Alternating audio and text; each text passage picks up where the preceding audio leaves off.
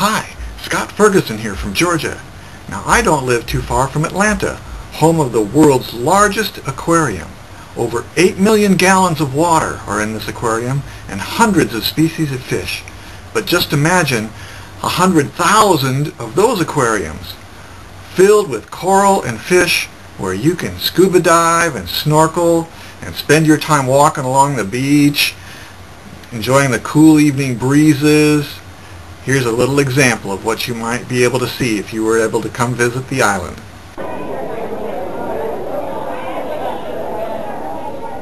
And as a treat, I would even write a jingle to show how nice it was to visit. If you're stressed and you need some relief, leave your worries, cares, and your grief.